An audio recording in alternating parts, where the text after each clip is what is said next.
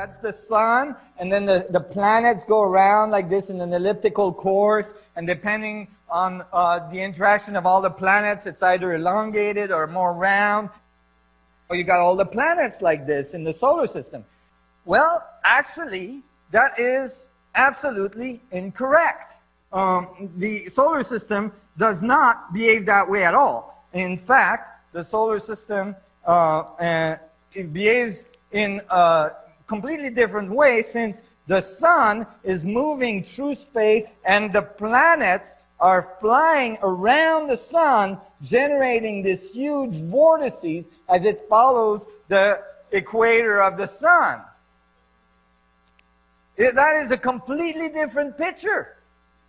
All right? It goes from flat to spacious, to movement through space. And that makes a big difference. All of a sudden, you start to see that even planetary motions, solar motions around the galaxy, galactic motions, supercluster motions, and so on, all have this elliptical, vorticular dynamics of space. They all have this torque dynamic through space. And if you look at the Earth on this vortex, you could say that this is 2000, 2000 for instance, and this would be then 2001, and then this would be 2002, and this would be, this is extremely long distance apart. Millions and millions and millions and millions of miles apart. There's nothing in there, the planets do not come back onto their path.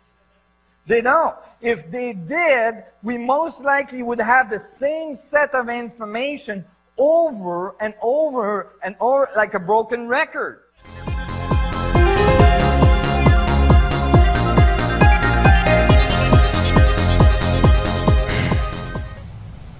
All right, I'll put this as simply as I can. Everybody on Earth is dead in a year. And let me explain why. Wrapped around the Earth is an invisible field of energy. It's made up of electricity and magnetism, so it's called, creatively enough, the electromagnetic field.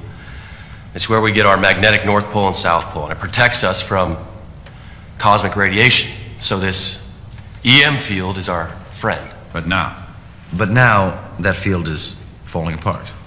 Why? Why? Quick and dirty.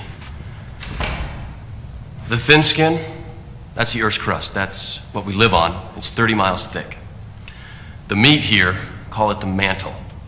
And forgetting all the funky transitions, it's 2,000 miles thick. The core, the peach pit in the center, that's a tricky one. There's two parts, the inner core and the outer core. You following me? The inner core is, it's a big solid chunk of iron, we think. And that's surrounded by the outer core, and that is liquid. Yes, but most importantly, this liquid is constantly spinning in one direction. So a trillion tons of hot metal spinning at 1,000 miles an hour. Right, so physics 101, hot metal moving fast makes an electromagnetic field. The spinning liquid outer core is the engine that drives the EM field. And that's where we have our problem. This engine has stalled. The core of the Earth has stopped spinning. How could this have happened? We don't know.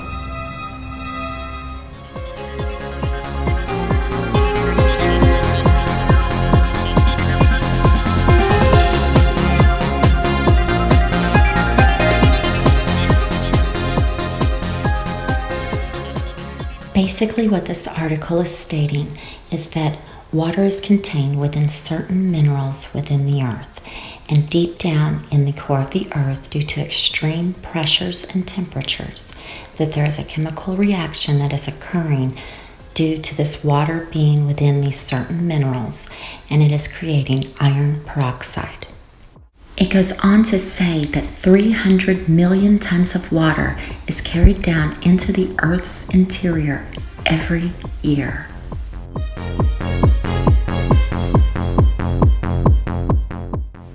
Finding the existence of a giant internal oxygen reservoir has many far-reaching implications. Now we should reconsider the consequences of sporadic oxygen outbursts and their correlation to other major events in the Earth's history. What's the timeline here? As the EM field becomes more and more unstable, we'll start seeing isolated incidents. One plane will fall from the sky, and then two, and then...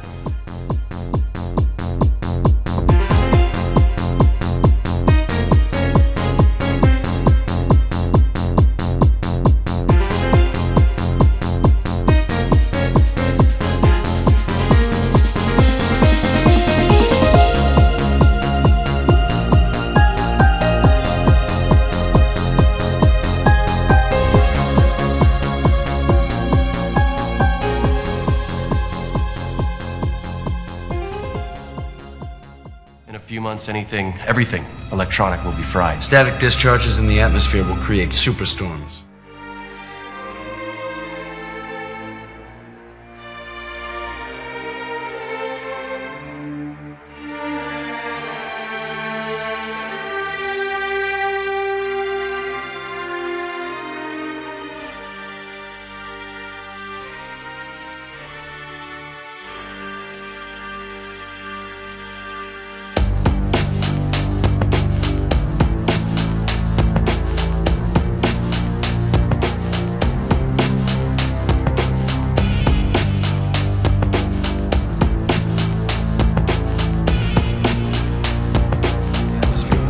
Superstorms with hundreds of lightning strikes per square mile.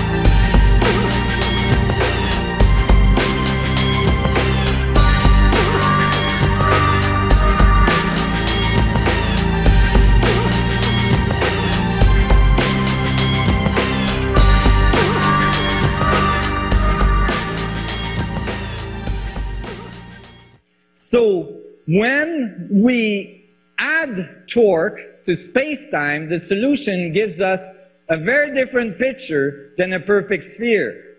It generates a torus structure, okay, which is a sphere with two holes in the middle at the north and south pole. And because it has Coriolis forces are the forces that makes water rotate in one direction in the north hemisphere and in the other in the south hemisphere, that makes hurricanes rotate in the opposite direction, that makes plasma dynamics on the sun rotate in the opposite direction. Because Coriolis forces were added to the equation, so what we did is we added a term for torque and the Coriolis forces as a secondary rank tensor on the space-time manifold. The result is a double torus structure, a double torus manifold that has this dynamic, which is viewed here from above as a rotating yin-yang sign, if you'd like.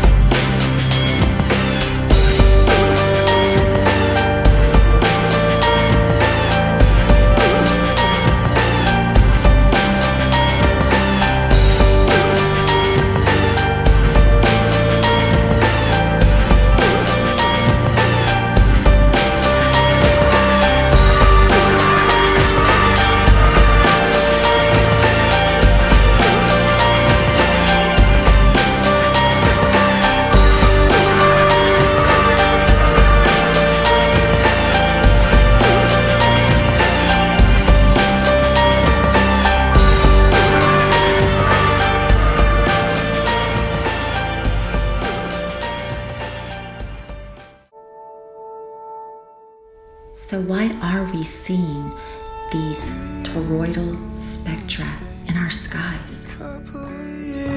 They count the days, all together still, they're all but the same dying flame.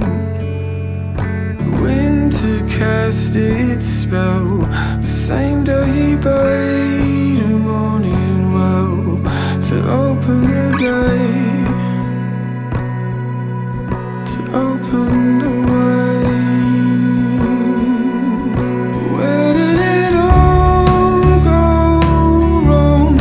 Baby, is it all undone? Something we left undone. Where did it all? Made it all 4 years and she don't mind. She put herself aside for the one great prize. All the weight is shifted on their back again, but they're not alone. It's everyone's.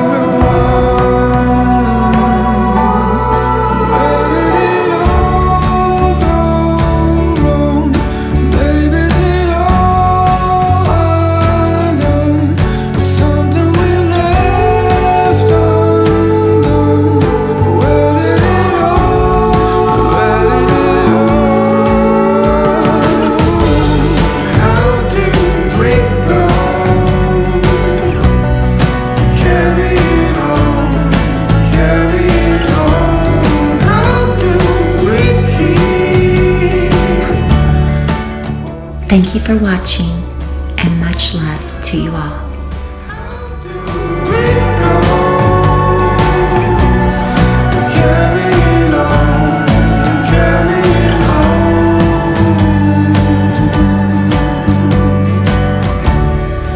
Where did it all? Baby, is it